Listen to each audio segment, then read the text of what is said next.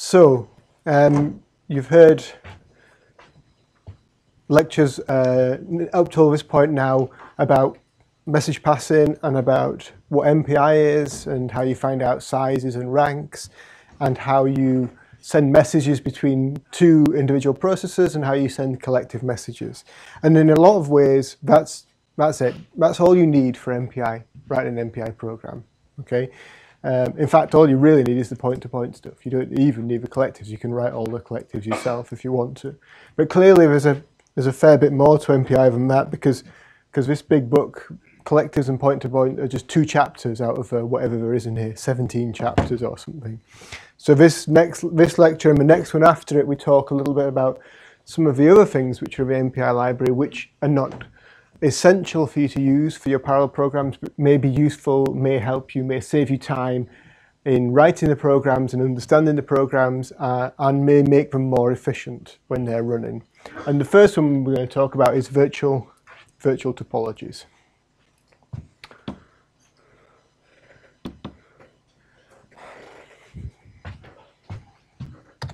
Okay, so all a virtual topology is a way of renaming and possibly reordering your MPI processes to match what your data decomposition looks like. You have a program, you split up your data or work across the processes in some specific way. You must know how you've done that because you've written the program to do it. But when you start MPI by default, all it has is a bunch of processes numbered 0 to n-1. And conceptually, it just has one single long list of them. And as far as the MPI library is concerned, processor 0 is just as likely to talk to processor 50 as it is to processor 1. Okay, so conceptually we may think that processor 1 and 0 are close to each other and it's likely processor 0 sends messages to 1 and vice versa, but the MPI library has no concept of this. It just gives you a bunch of processors, they can each send messages to each other, and as far as it's concerned, that's it. But we know in reality that most people's programs are not like that. We don't have completely unstructured data which is completely randomly generated and processor 0 is as likely to talk to processor 50 as he is to processor 2. In general, most scientific programs have some kind of structure to their data, and actually for most of them it's some kind of regular structure, a grid, an array, a 2-dimensional, 3-dimensional, whatever it is, structure. So if we can tell the MPI library about this data structure, how you split up your data and how it's organized, it can give you some things which will enable you to write the code maybe more simply, so it can do some things for you. We'll come on to that. And also it gives it the chance to optimize the communications, make them faster. It's not guarantee you it's going to change the speed of your communications, but if you have a particular piece of hardware, a machine which has got a network which is set up in a particular way, something like a 3D torus, then if you tell it your job looks like a certain way, it may be able to map your processes onto that network quite efficiently so that you're only ever talking to people who are close to you in the network rather than far away, and that might be quicker. Okay, so there's been a big set of IBM machines over the past 10 years, big parallel machines called Blue Jeans, a particular kind of parallel machine, and they've had a very specific network where, in fact, they have 3 different networks in them. There's a 5D torus, and there's a collective network, and an I/O network. And if you can map your processes onto that network, you can get much better performance than if you just put them anywhere on the network and they have to send messages backwards and forwards. It should be said, though, that virtual topologies and the most of the stuff it gives you are just things you could do yourself. They're just ways of saying, my rank is 0, and I want to send to my neighbours who are 1, 2, and 3, for instance. How do I work that out? But the MPI library provides you an easy way of doing that, and it also gives the MPI library a way of optimizing the communications if that's possible. So this is an example. We're running an MPI program using 12 processes. So they're ranked 0 to 11. And by default, the MPI program just knows that they're ranked 0 to 11 and doesn't know anything about the communication between them. But we know we're running the data set we're running, the way we split it up is actually a 2D grid, and we've split it up into chunks so that rank 0 is getting the top left corner of this 2D grid, and then rank 11 is getting the bottom right corner of this 2D grid. And we also know that our parallel program does nearest neighbour communication, so that rank 5 talks to 4 and 6 and 9 and 1, and no one else, really, for the work we're doing. So that's what we know. We know ourselves about the program, because that's the way we wrote it. And actually, in this example, we can see that we have nearest neighbour communications, and we also have what's called periodic boundaries in one dimension and not in the other. So ranks 0 will send messages to 3, and rank 3 will send messages to 0, but 0 won't send messages to 8, and vice versa. And it's just for this particular scientific simulation, this is the way you've set it up. It's got periodic boundaries on one way, but not on the other way. There's nothing to say you don't have to have these periodic boundaries. You don't have to have them at all. So rank 0 may only talk to 1 and 4, and you can have them in both dimensions if you want. So rank 0 may talk to 8 and 3 and 4 and 1. Does that make sense of this example? Reasonably clear. Now you can see, or you should be able to see that when we've been doing the message round a ring kind of idea, we've had to look at similar concepts for programming. So you have an idea of a ring, and you pass to a person on your left, and you pass to a person on your right, and you receive from the person on your left, and you have to do something at size is 0, so rank is 0 and rank is n-1, because those equations don't work. And so that's effectively like one slice of this cylinder here. 0 passes to 1, 1 passes to 2, 2 passes to 3, and 3 passes round to 0. So we could write ourselves the code which calculates who we pass to, and you have probably done that already in the passing round the ring example. But MPI will give you a way of doing this without having to write that code that says if my rank is 0, then I have to do something special, and if I'm in the middle, I can just pass to my right and receive from my left, and if I'm at the top, I have to do something special again. So what kind of topologies does MPI allow you to set up? What kind of mapping between your processes and your data does it allow you to do? So there's two main kinds. One's Cartesian. So this is a Cartesian. Basically, you have a specified number of dimensions where you can map the MPI ranks to some kind of coordinate system. And this is a two-dimensional coordinate system here. There is no restriction on the number of dimensions. So you could have a one-dimensional, you can actually have a zero-dimensional Cartesian topology, which actually doesn't do anything, but it's possible, and an n-dimensional topology as well. And the other one is graph topologies. So there's a lot of functionality to do graph topologies, which are useful for sort of unstructured meshes or true graph programs. We're not going to talk about the graph stuff here because in general it's not really used for most scientific simulations. There are small subsets where graph processing is interesting, but quite often they don't actually use MPI at all. They'll use some specific graph framework to do this, and there are sets of graph frameworks to do processing of graphs. But if you are interested in here, there's a whole half a chapter on how the graph stuff works as well. It works very similar to the Cartesian. What we're going to talk about the Cartesian topologies, but it's designed to be sort of graphs of a node and who they're connected to and passing messages up and down these. So in a Cartesian topology, we've got a specified number of dimensions. Each processor is connected to its neighbours in a virtual grid. The boundaries may be cyclic or not. So just like this example, each processor is regularly connected to its neighbours, and we've got cyclic boundaries in one dimension but not in the other. And you can tell the MPI whether you want it to reorder your ranks when it creates this topology.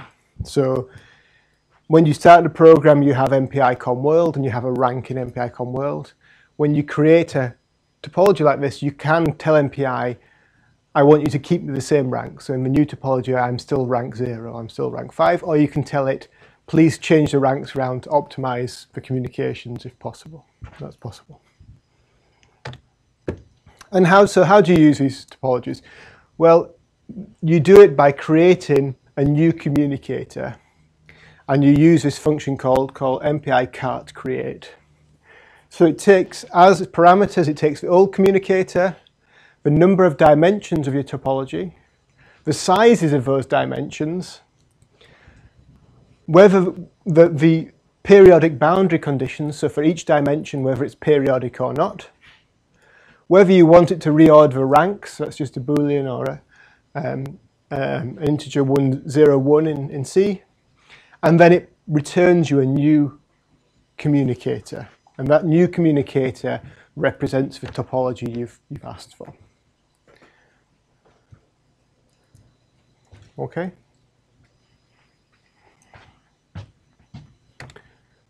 There is also a routine which lets you create the dimensions for your topology. So you know you want a 3-dimensional topology, and you know how many processes you want in that. It will construct you what it thinks is an optimal arrangement. Now, of course, you may know exactly how many processes you want in each dimension. You can tell it that directly, but if you let it, MPI will try and do something which it thinks is efficient. Yep.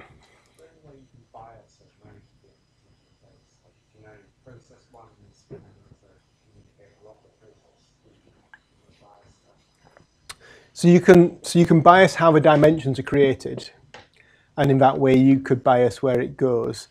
You can't tell it how to physically do the reordering.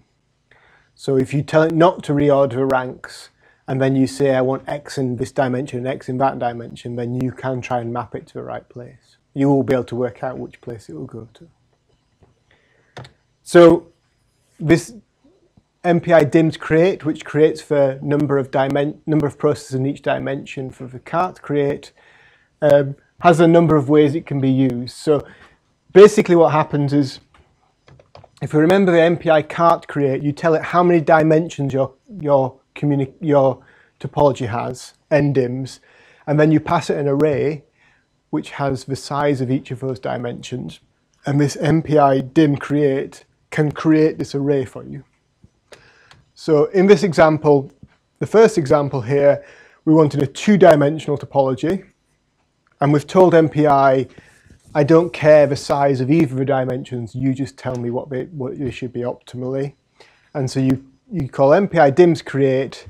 The 6 here is the total number of processes you want in a topology. 2 is the dimensions, and dims, it will return you an array saying these are the sizes of the 2 dimensions. And generally that would be, with 6 processes and 2 dimensions, it would be 3 in one dimension and 2 in the other. And actually what it returns depends on the MPI library and the machine you're running on. Of course, if you've got a number of processes that does not split properly across the number of dimensions you want, then it deals with that by just creating you. In this example here, we've got 7 processes, 2 dimensions. It can't divide 7 cleanly by 2, so it just says I'm going to have an array, a long strip of 7 processes. It's not going to be a 2-dimensional topology. It's only going to be a 1-dimensional because I can't create an optimal 2-dimensional. And then you can also specify some of these dimensions. So if you want a 3-dimensional topology, but you know in my 2nd dimension I only want 3 processes, it to be 3 processes of ride, you can tell it that, you know, I don't care what my 1st and 3rd dimension sizes are, but my 2nd dimension size should be 3, and it will do something about that. There are some rules for this. So you can't ask for more processes than your original communicator had in it here. So it can't create you magically new processes when you create a topology. You can ask for less processes in your original topology, and then what will happen there is that the ones that don't, the extra ones, the spare ones that don't fit in here, just get given they get given a communicator which is null, an MPI com null thing, and so they can participate, but they don't actually do any work in any of these things. And it's also important to remember that if you're using this dims create to set up the dimensions of the topology, when you pass in this dimension array, dims array, if you don't care if you want MPI to work out the size of the dimensions, you need to set the values to 0. It's quite a common mistake for people to create an array and just pass it in here, assuming that when you create an array in C or Fortran, the values inside that array are 0, but they might not be. Okay, so when you create an array, it's just 2 locations in memory or some locations in memory, and they may be 0 when they're created, but they may just be set to some random number, and that will cause this thing to fail here. So you need to manually set these dimensions to 0 before you pass it into dim's create, so that it will do the right thing. And then once you've got a topology, there are a whole set of routines which can help you with that, use that topology correctly. So there's one which tells you the rank of a process based on coordinates. So if this is called MPI cart rank. Okay, so in this example here, I called this and I said, my Cartesian coordinate is 1, 1. What's the rank of a process if it sits at 1, 1? It will return to me 5. And so I can say, I know in my program that if I'm sending to 1, 1 in the Cartesian coordinates, that's rank 5, or 2, 3 is rank 11. And then there's the converse, sort of the inverse function there, which does exactly the same thing. If you give it a rank, it will tell you what the coordinates in the Cartesian topology of that rank is. So they can be useful if you do have some sort of fixed mapping between the topology and your data, and you know I need to go from this point in my topology to this point over here. Actually, the more useful routines are these MPI cart shift routines. And these let me be able to say, I want to send to my neighbour to the left, and I want to send to my neighbour to the right. Or who's my neighbour to the left and right? Who's my neighbour up and down in each of the dimensions? So it's a way of, when we saw the MPI, the sending a message round a ring, and we were saying, receive from rank -1, except if I'm 0, then receive from size -1, and send to rank +1, except if I'm size, except if my rank is size -1, and then send to 0.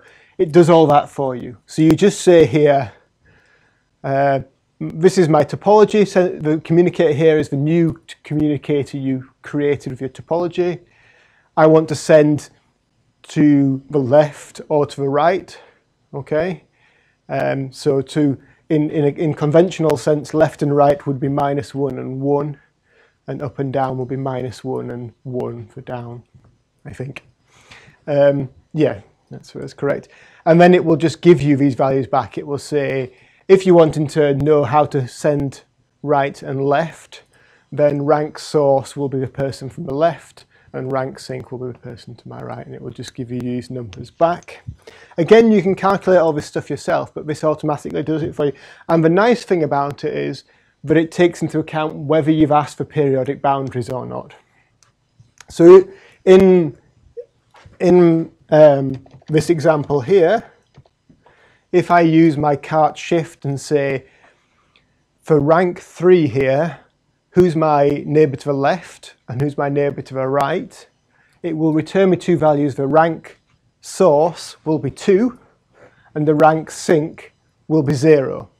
And it automatically knows I'm at the edge of the grid here, but you've got periodic boundaries, so I need to wrap round and send to this person to the left. But if I do the same functionality for rank 3, but I want to know the up and down sending, okay, it will say, well, my rank sink is rank 7, and my rank source for here is something. And it tells you what this something is. It passes you a variable which is actually defined in the MPI library as something called MPI_proc_null. And basically what this means is the MPI library knows this means this processor doesn't exist, this process doesn't exist, so don't send or receive anything to this person. It's just an integer, but it means you can pass it into MPI send and MPI receive.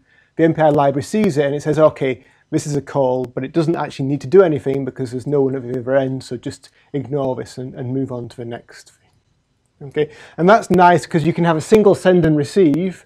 You don't have to have if statements saying, if my rank is something strange, then don't send. But if it isn't something strange, then do send. You can just have a single send receive. The MPI library works out who your neighbors are. And if you don't have a neighbor, it passes you this MPI proc null, but you can just use that as a rank, put it into routines, and they just work. So in some ways, it's almost like if you do Unix, Linux programs, something like dev null, it's a black hole. MPI proc null, when passed to the MPI library, knows this means don't send this message, don't receive this message. So is there any questions about that? Again, it's slightly abstract, I feel, anyway, until you actually do it in practice, but it makes much more sense when we go back to passing the message around the ring and replace your code, which says who's my neighbours left and right, with a one-dimensional Cartesian topology, which then you can use this shift. Yeah.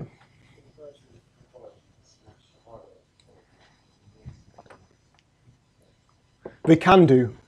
So the virtual topologies allow you to possibly match the hardware topologies. And if they do, and if you let MPI reorder ranks, it will move them around so that the nearest neighbor communication is on the fastest hardware link. There is no guarantee that the MPI library does something sensible, but it can do. And this is letting it do it, if that's been implemented. A lot of hardware, there is no real... it's quite hard to work out what you would do, so it depends on how the network is structured, but that's what it will try and do. You can also create sub-communicators, so smaller communicators from this virtual topology. So you can slice it up into different ways using MPI cart sub. So for instance, if I have my example again, here, if I just knew that I wanted to do a reduction operation, but I only wanted to do it on each row, okay, I could cut this topology up into three separate communicators with this MPI cart sub, and then I could call whatever it is reduce on each of those communicators, and then these guys would get together and do some reduction. If it's a sum reduction, we'd add them all up and put them on 0, and then the next row would add them all up and put them on 4, and the next row would add them all up and put them on 8. And then if I wanted to, I could do another sub-communicator on the columns instead. And then you could say these 3, 0, 4, and 8 could be in a sub-communicator, and they could do a reduce, and they would add up and here. And then suddenly, I've got the global answer just by doing one set of reductions across my rows and then one set of reductions across my columns. And that is something which is quite useful, not for an example like this, which is small, but when you go up to much larger MPI programs, quite often you want to say, everybody doesn't need this data, but only a subset of people who are holding this bit of the array need the data. And then maybe we all need it, but I can just combine from another subset who already know. So there's this sort of sub-communicators and enable you to restrict, particularly because collective communications can be expensive.